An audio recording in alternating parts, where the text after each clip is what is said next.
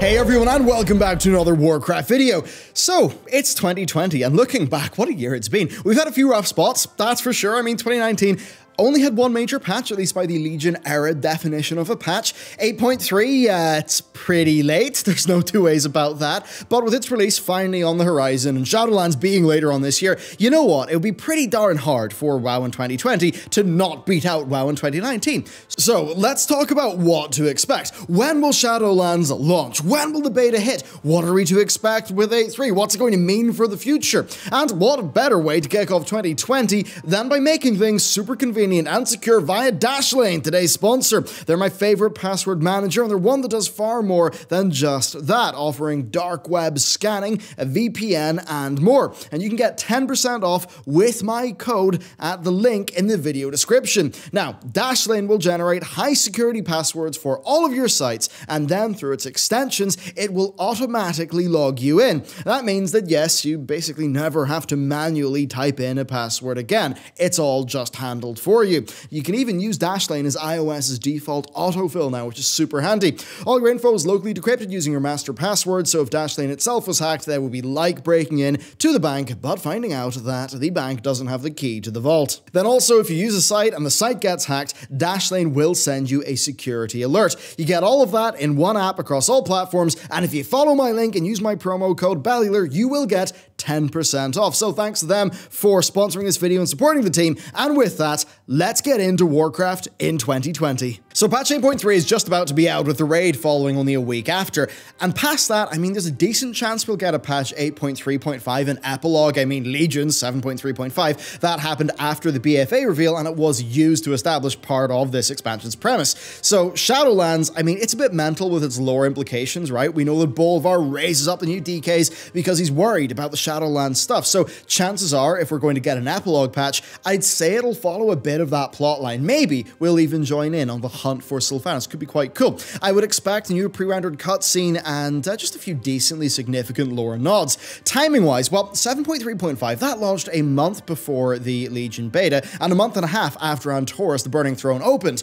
Those timings would not work right now. I mean, sure, a month and a half after the Nylothar raid, that would make sense, but a beta anytime past March, honestly, that would be extremely late. But of course, we'll get on to beta later on. So when we look at the 8.3 design, what does that actually tell us about the future and what Blizzard are actually looking at for Shadowlands? Well, I think clearly they're moving away from Titan Forging, right? It's gone. Instead, they're adding extra power progression to our gear through status effects. It can be positive and negative, so they're doing that instead of item level. Look, that could be fraught with issues, but it could at least keep item level bloat to a slightly more sane level. And I mean, still, there is more player control in that system than there was with Titan Forging, so it could be good.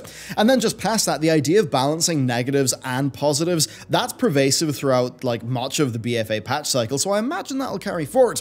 Then another key thing is replayable content, right? Horrific visions. They seem to be better than islands, but I mean, that'll all be for naught if they're just a walk in the park if you go in there with a group. And just for context there, the stakes are super high in solo, right? But with reses being available to groups, the stakes kind of are diminished. But still, Torghast, it's a major new feature in Shadowlands. We're clearly seeing this style of content continue with the game. And overall here, I actually suspect that Blizz think that world quests are a bit dull, and I think they want to give non-competitive players, right, so not dungeons, not raids, I think they've generally wanted to give them more things to do, like the warfronts, the islands, the visions. Of course, some of those things have failed, some haven't, but, you know, that's where Torghast is. So for good or ill, that seems to be their direction. So I think that's mainly what we can learn about Shadowlands from 8.3. But what about Shadowlands testing itself? The first thing is that alpha and beta often don't mean that much for most WoW expansion tests. Generally, I just refer to the whole testing process as beta. I mean, it's not like the strict technical definitions of those words are really holding true. Anyway,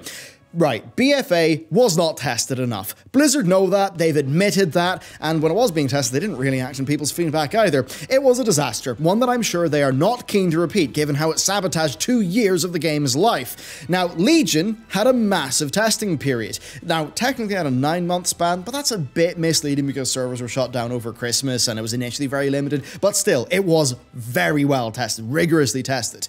Blizzard did take a lot of time with that. They needed to. Every class was being revamped. revamped. With BfA though, I mean, technically had 7 months of testing, it's quite a bit, but towards the latter months, it became clear that Blizzard either were not listening to testers or that they simply did not have the capacity to act. Something that I actually think is unsurprising given the QC issues of the BfA pre-patch. But at any rate, Shadowlands needs robust testing. It needs to have max level pre-made characters so that endgame can be tested. This is something that Legion had, but BfA did not. And the impact of that is pretty darn clear. Now, thinking about dates, they're not hitting the August release window that BfA and Legion did. I think there is no way in hell that's going to happen. That's just where, it's just where we are. I mean, technically, they're locked into 2020 because that's what they say in the pre-order disclaimer, so I expect it to be maybe a September to October expansion release if we're being optimistic. I mean, being real, that's not ideal timing. Like, Activision Blizzard will not be happy because that will just mean stiff competition from other game companies. Those are very busy months. But if testing begins right at the start of February and lasts for 7 months, then at minimum, you'd be looking at a September launch, likely late September. If that testing lapses and only starts in, say, March, you're looking at an October, maybe a November release. Now, while a shorter testing period is totally possible, I do think it's unlikely. You see, last BlizzCon, right, they seemed earlier than ever in development. They barely showed gameplay, they were so sparse in details, and the stage floor build of the game was essentially the 8.3 PTR with a new zone. Overarching class changes had not been implemented yet, and just loads of things. It was clearly not Shadowlands. Now, in terms of itemization, well, from what I understand, that's mostly going to be based on the reception to 8.3's corrupted gear system. So because of that, I just don't think we're looking at a 4 to 5 month beta testing process, right? And I mean, especially if you remember that for that final month of beta testing, it's about polishing QC, not making changes. And then you've got to remember that dev attention will be split by the pre-patch at some point. So yeah, this is going to be a late expansion, but in terms of overall content droughts, I've got to rail it back in here because it's probably less than the Wrath to Kata one. It's certainly going to be less than the Mop to WoD one or the WoD to Legion one. So overall, it's actually not that bad, but clearly, like, extra dev time that's been eaten up by keeping BfA alive, that clearly has taken its toll. I mean, it's pretty clear Blizzard are playing defense here. I mean, they're probably aware of that. They probably don't like it. But, given the backfire of BfA, I think they just wanted to go light on details with this BlizzCon, and maybe they're further along than we think, but just based on reading in between the lines, I don't necessarily think so. Okay, next up, pre-patch. We essentially know nothing about the pre-patch bar a dev suggesting that it would be useful for leveling up your alts. Now, the Shadowlands pre-patch, that will bring the level squish and the new leveling system, so that would make a lot of sense. That system is just faster anyway. Now, expansion pre-patches, they normally, they launch about a month before release, so you're probably going to see that in August to September at the very earliest, I imagine. Now, in terms of the content, I mean, I don't imagine it'll be as good as Legion's. That was really a good one, but I hope it's better than the BfA one, right? Because Legion had us all going out into the world, doing stuff with our friends. BfA is just drip-fed us 15 minutes of brain-dead gameplay a week. I think we all want more of a world event, something we can log in and do with our friends. So I just implored Blizzard. I think that is the direction to go in for the Shadowlands event. So with that, let's just talk about the experience of WoW, because if you're not testing, then it's 8.3, maybe 8.3.5, and that's pretty much it. Now for 8.3, I think it does have interesting systems, but it does not have a lot of content. Certainly, it's a very playable patch. I actually think it moves WoW in the right direction in many different ways, but it's not going to last forever, and there will be dull months. Well, there would be if it weren't for Classic. Phase 3, that's going to bring Blackwing Lair. Phase 4 will bring Zul'Gurub. And, Zul'Gurub, it's a smaller, more accessible raid, and that will likely, boost the endgame engagement quite a bit, as it did back in vanilla. So expect to see those roll out, I'd say, in short enough order during Q1 2020, and maybe a bit of Q2. As for AQ, well, I imagine they want to hold that back a bit, but, I mean, I wouldn't be surprised if they, put it out in maybe the first 6 months of this year. Now, as for Naxxramas, gotta be real here, a part of me would be surprised if they'd even put it out this year. I mean, it could happen around or maybe sort of shortly after BlizzCon, and maybe BlizzCon 2020 will talk about what's next for Legacy WoW, maybe it's TBC or something like that. But if you're into Classic, certainly I think you'll have things to do. Now, I mentioned BlizzCon 2020, so let's fully talk about it. What are we going to likely get? So I'm anticipating release dates for Overwatch 2 and Diablo 4, as well as the reveal of patch 9.1 and 9.2. Past that, I think we might see another project from Blizzard. I actually do think that. I've got no idea what it could be, but we do know there are multiple projects there at the company that we've not heard of. And, well, if 2021 is being held down by Overwatch 2 and Diablo 4, they'll likely need to start revealing what they're going to be doing in the longer term. Now, release-wise, it does seem like 2020 will just be the year of expansions, right? There'll be Hearthstone ones, and then, of course, there'll be WoW. And being real, if Blizzard was to only have one major release in a year, you would want it to be World of Warcraft. After all, World of Warcraft is Blizzard's largest franchise in terms of revenue, and if memory serves me correctly, Activision Blizzard sort of implied, I think it was their Q3 earnings report, that basically World of Warcraft and Call of Duty were their two biggest franchises. So, I mean, financially, it'll probably keep them good in the following year. Alright, so that's Blizz covered. What about us? Well, we're going to be pretty darn busy in 2020. So, right now we're getting stuck into production of the TBC season of our Complete History series, and the goal there is to get those out steadily every 2 weeks, hitting Patreon first before YouTube. It's, you know, it's a more niche series. Not everyone is into that historical content. When we upload those videos, it actually hurts the channel because they perform under par and the algorithm punishes your other videos, which isn't ideal, but yeah, the 2 weeks, that should keep the channel balanced. Now, we're also working on another series, hopefully monthly, and that will be going into some of the more wild, like, cultural stories of WoW. I mean, you know, crazy stuff like the funeral raid, just events in WoW's history that were player-driven that, you know, are really interesting. I mean, hey, late vanilla shamans, that's going to be a fun one. The CM who went on the meltdown, there's just so much to cover there. So there's that. Lore-wise, I want to do one every fortnight. I think that's about best. Weekly, I think that just makes the channel too samey. You know, late 2019 kind of taught us that. And now once beta hits, though, of course, we'll be going harder than ever. Shadowlands beta needs to be tested, right? And while I get, okay, part of the reason why you give access to YouTubers like me and Preach is the free advertising, but I'm going to be giving them a lot more than just that. And I mean, thinking about, say, Preach, I'm pretty sure he will be as well, because after all, he was pretty much first in with the very accurate takes on how BFA would go. And moving forward, yeah, just the BFA testing period, that has me hyper aware of the role of being really as critical as I can be in that testing period. A lot of people in the comments of, you know, videos I will make, they will say, it's beta, cut Blizz a slack, it's not even done yet. And to those comments, I'll pretty much say, aye, you know, you said that in BFA, and aye, it wasn't done. But guess how that turned out when we sort of held our tongues? No, we've got to be really, really strident. Being real, if Shadowlands is another BFA in terms of performance, I mean, that's WoW, I think, permanently notched down a tier. This is make or break, it is do or die. Blizzard need all the help they can get. And I really do think that they have made some very silly decisions, some very inexplicable decisions over the last while, and you know, there's every chance they'll make them again if people are not just absolutely hammering them throughout this beta process and being as rigorous as they possibly can be.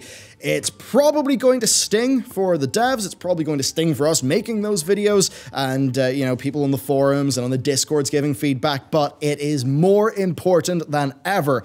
And that's what I'm going to be doing during beta. So that's what me and the WoW team are going to be doing over the next year. That's our goal. Upstairs, though, from where that's all going on in the game development office, well, game devs making more progress than ever, and you're going to be seeing our efforts more than ever before this year. If you like choice-driven narrative content that's challenging, that's sincere, that's not full of, just, you know, irony and all those sort of tired things, doesn't pull punches, this is going to be a game for you, really is. Now, we're going to take it to crowdfunding within the first half of the year, that's the current intent, and if you're wondering why we've waited for so long to bring it to crowdfunding, honestly, it's simple enough. I self-funded all the development of the technical stuff, the risky stuff. We're now at the part where, you know, the questions are answered, the R&D is done, and it's a straight production to the finish. I was very clear early on that I never wanted to do crowdfunding, like, in a position where, you know, stuff was not fully de-risked. We are now at that place, and yeah, you'll be seeing stuff there, and we did a minor little reveal of a few details over on Discord if you're interested. And then I guess also you can follow the studio's Twitter account if you'd like to hear more about that. So, there you go. That is World of Warcraft in 2020. That's a bit of what we're going to be doing in 2020. As for my general thoughts going into this year, I'm keen to do better, right? This last December was a humongous disaster, both in the personal life and in the professional life. It was very much not ideal. You probably saw that in our quantity of content just, you know, disappearing in the end of December on both channels, which, I mean, it sucked, but there's sometimes, right, if something's not going to happen, what you've got to do is just take the responsible decision. You got to acknowledge, right, it's not going to happen. I'm not going to force it. Just going to take the time to do things right. and hit fresh in the new year. And that is what I decided to do personally. And hopefully that will create less content for everyone else who is involved in what we're doing. So yeah, that's kind of what happened moving into this part of the year. Just in terms of production, we've done a lot of thinking. I mean, we're actually quite a good bit ahead in terms of scripts now, which should be super helpful. And yeah, just in terms of content, you know, we're trying to innovate, trying to keep things fresh. We've got a bunch of really in-depth, super fun lore that I think you're going to love. I mean, if you like space goats, we've got a video for you in the works. It should be really good. And yeah, then I mean, on the game dev side, stuff's going really well. Yeah, I can't exactly just, you know, splurge it all out here, right? We've got to, you know, do that in a reasonable fashion when we, you know, have a plan of how we actually want to tell you about everything. But stuff's going really good there. It should be quite exciting. Anyway, that's what's up. That's the current plans. Let me know, what are your plans? What do you think about WoW going into 2020? I mean, for me, you know, 8.3, I'm happy enough to play it. You know, the core systems seem pretty darn good. I'm a bit worried about the quantity of content, but certainly the visions are quite fun, and I really just want to get into the new raid. I think I'm going to be doing just a quick clear and normal at the start, and then just doing some heroic progression. You know, nice, chilled out, just experience the bosses, experience the, you know, just the designs that have went into them, but, you know, not super hardcore, that, you know, sort of grinding against Mythic forever. That's just not really my speed, to be honest. So yeah, that's what I'm going to be doing. It's going to be a good foray back into raiding that I'm really excited for. It's been a long time since I've really properly got in there. I mean, for me, if I think about the glory days of raiding, that's Throne of Thunder. So, or well, Throne of Thunder, TOC, bit of ICC, some of the initial Cata raids, those are the ones that sort of stick out in my mind. So, I mean, in many ways, I am a has-been, but, you know, I'm going to try to stop being a has-been, let's just say, with patch 8.3. So, let me know what you think. Thank you very much for watching, and with that, I will see you next time.